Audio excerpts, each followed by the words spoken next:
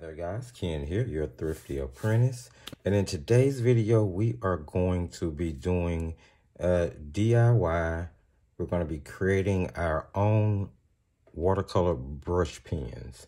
So I was going through my art supplies and I ran across two sets of brush pens that I have, and I don't use them, mainly because they were tucked away in a drawer and I haven't seen them.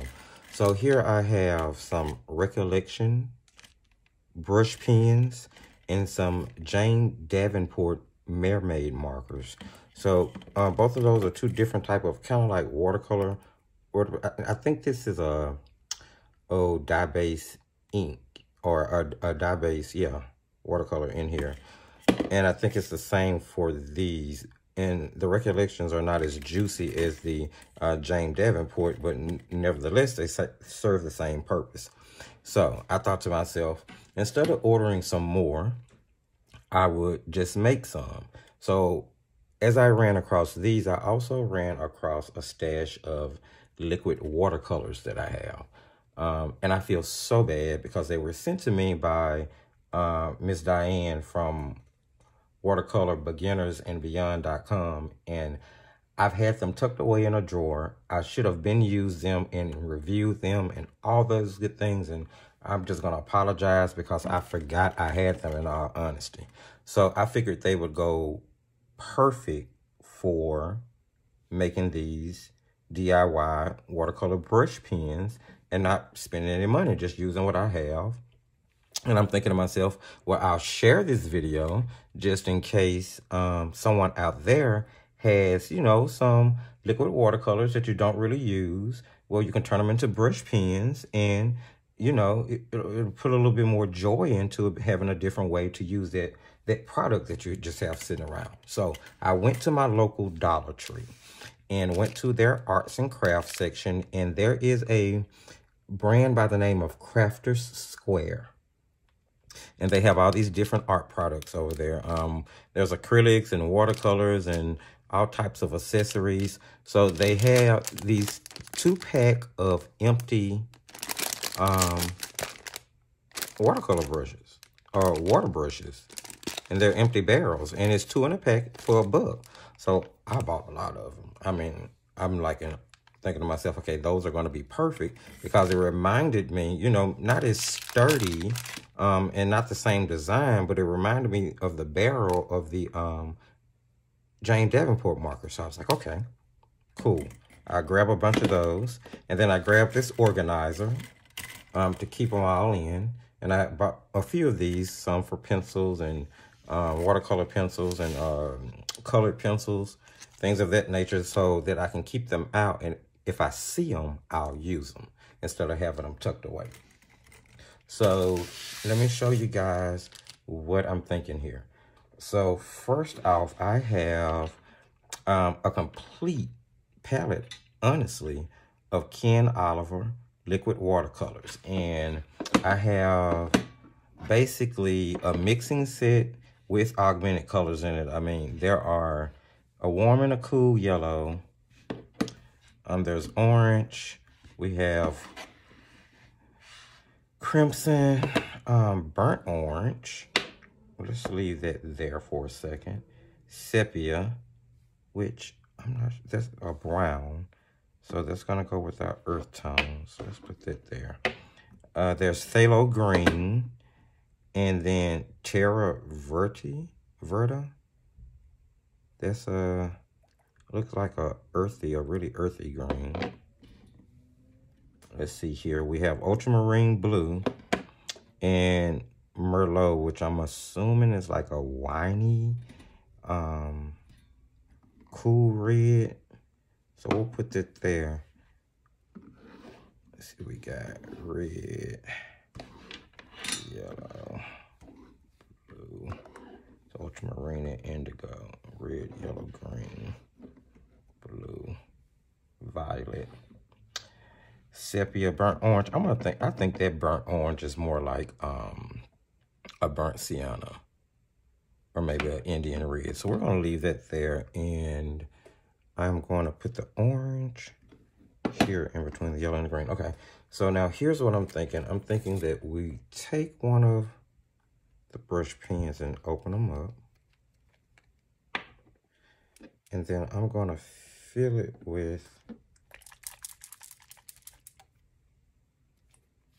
the watercolor, the liquid watercolor, which is in its concentrated form. I mean, you can add water to this. So I'm just going to squeeze it. Can you guys see it? I'm just squeezing it in there and filling it up. And I'm not sure how high to go. I think I'm just going to fill it to the top right there. And then we'll put that back on. And voila. Now I'll just take like a piece of masking tape. So here, you always want to sit these straight up. Let me sit that straight up, and then I'm gonna grab a piece of masking tape.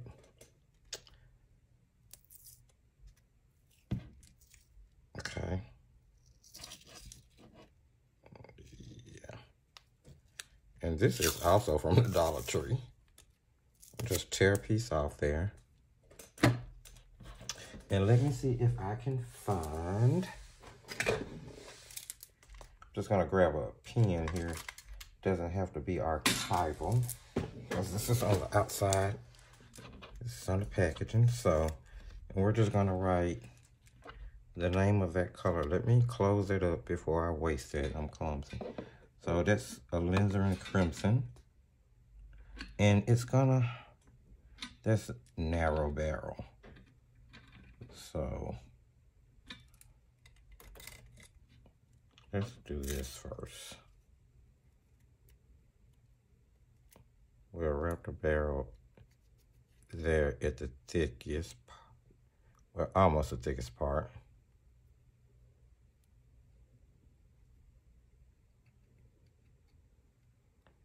That tape might not stick. And then maybe I can just write initials on here for it, because I don't know what it is. If I can get this pen to write on here. Let's see. All right, there we go. Alizarin crimson. We'll just put an AC there. I don't know what it is. All right. And that's one down. And that's the idea that I have, guys, just to, I mean, I know it may be a little lame. I think it's pretty cool, personally. So I have the Ken Olivers, and I have the, this is by Dandelion Paint Company. Oh, Sarah from over at Let's Make Art. I believe this is their brand. I'm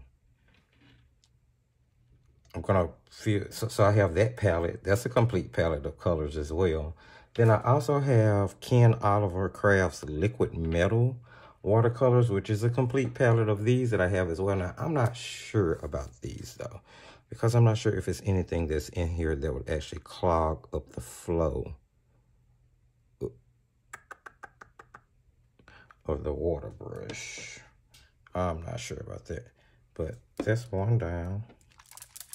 We'll get the Merlot, and I'm just gonna put these on the outside. I guess, you know, that really could be the video. That really could be all of the video, because that's what I wanted to show you guys. I will do a few more with you, and then we'll do a few of the other ones. And then we will call that good. I'm just gonna wrap a piece of regular tape around this, because that's, I'm trying to think, did this come from the Dollar Tree too? It might not stick. Yeah, that's giving me Dollar Tree vibes. It really, really is. I don't know. Because, you know, the stuff that comes from the Dollar Tree has a low tack to it. I mean, you know, it's nothing bad. It just is what it is. You get what you pay for, right? Yeah, that's not one to stick either. So we're just gonna see if I can get that to act right. Stay there. Okay, let's do a few more of those. So I'll go ahead and just tear that off, and then we'll put it straight on the barrel. trying to preserve as much tack of it as we can.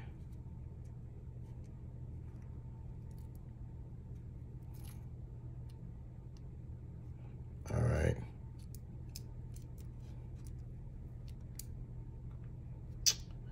This just not good. This is just not gonna stay.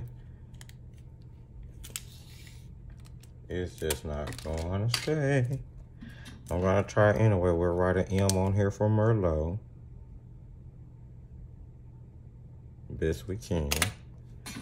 And then I'm gonna attempt to wrap this Scotch tape around here, or I'm sorry. Okay. Just have to cut it a little longer, it'll stick. It'll stay. And then let's unscrew the barrel here. Guys, I hope this isn't too boring. I think it's a pretty cool idea. When I thought about turning the camera on, I didn't really think about the fact that, where am I going? Going there. I think I put way more in there than I did in the last one, but oh well. Just gotta remember to store them upright.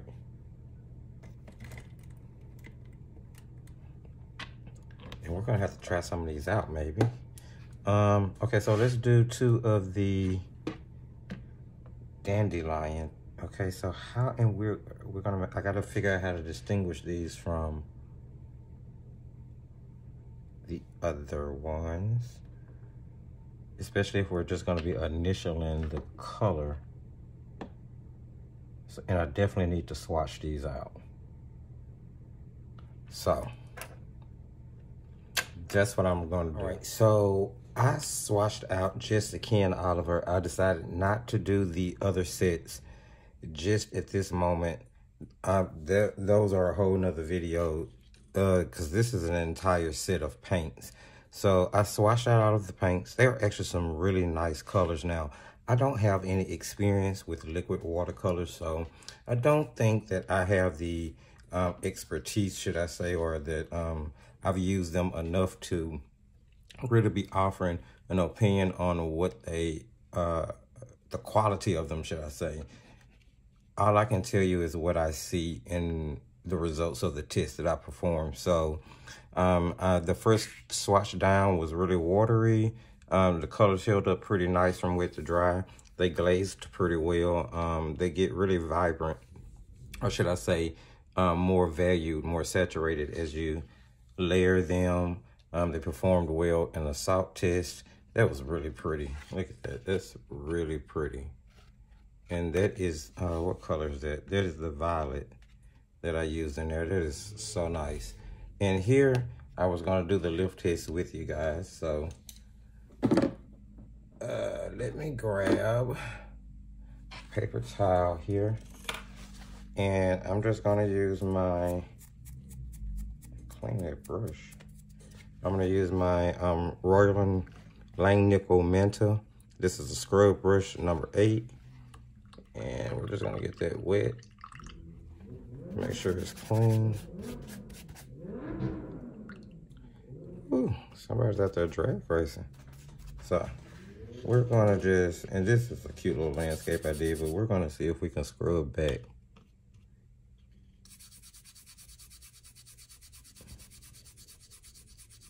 Without damaging the paper too bad. I forget what this is. This might be Cancer. Yeah, it's Cancer. It looks like it's lifting off pretty well. Yeah, it lifts off pretty well. So salt lifts pretty well. There's the opacity test. They're really transparent. And I'm assuming because they're dye-based, they don't have any, I don't know if you would have fillers per se in liquid watercolors, because again, I don't really know that much about them. I can just tell you what I see. That's why I'm not going to necessarily review these. I'm just kind of sharing with you guys what I see. I want to use more liquid watercolors before I ever try to get into reviewing. I need to learn a lot more about them, but These are really pretty, no doubt about it. Look at that. Look how saturated those colors are. Really nice. So I thought to myself after doing this that, I mean, I've showed you guys how I would turn the liquid watercolor into a brush pen. You've seen the swatches and the little tests that I did with them to see how they kind of look and perform. So I figured we might as well do a painting with them too. So let's make the video a video.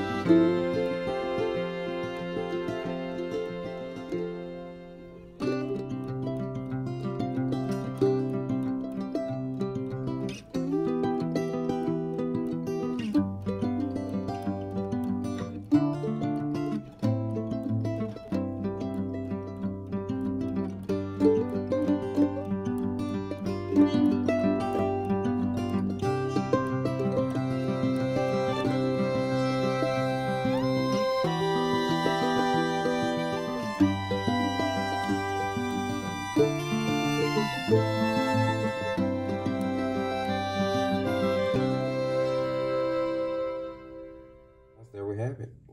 Ken Oliver liquid watercolors into brush pens.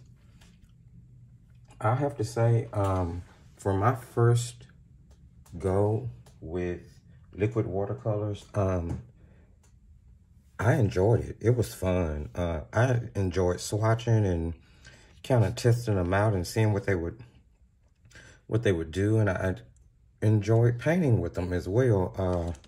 I'm gonna go ahead and we just took and I just got the primaries out here. As you can see, you have a mixing set included in that complete 12 color set. You can pull just the 3 primaries out for mixing, and just what I have here in these brush pens as well. So I'm really gonna enjoy using these. I know I am. And it's gonna, kind of force me to use the liquid watercolors more, because now they're sitting out on my desk in front of me, and I'll grab them. And that's especially come in handy like mixed media work for value enhancement. I think that's gonna be really nice. So let's just take a look at these once more before we wrap this up. I didn't intend for this video to be this long, but I hope you guys have enjoyed something that you have seen in it, or maybe this is your first experience looking into liquid watercolors as well. So, if it wasn't for the fact that I wasn't pretty sure that they're dye-based, and I have absolutely no idea of what any of the light fastness on them would be, I'm gonna go do some research on it to see, now that my interest has been piqued in them. But I think the composition came out okay. It was just a really quick and easy sort of beginner landscape. And I used some white gouache to enhance the highlights, but it turned out pretty well. I enjoyed using these guys. So there you have it. That's how you turn liquid watercolors into watercolor brush pens. Do it yourself, your own DIY watercolor brush pens. Also, guys, if you've liked anything that you saw in the video or heard, don't forget to give the video a thumbs up. Remember, giving the video a thumbs up gets it in front of more viewers and helps the channel to grow. Growing also means sharing. Sharing is caring. Thank you guys so much for your continued support. I really, really appreciate it. Jump in the comment section. Let me know, have you used these? What do you think of the idea of turning liquid watercolors into watercolor brush pens, especially when you can find them as economical as like 50 cents a watercolor brush pen? That was pretty cool. Local Dollar Tree, don't forget that. Head on over to the Thrifty Apprentice Facebook page and Instagram page. If I can like and follow us there. Remember, you can share what you do with us on the Facebook page.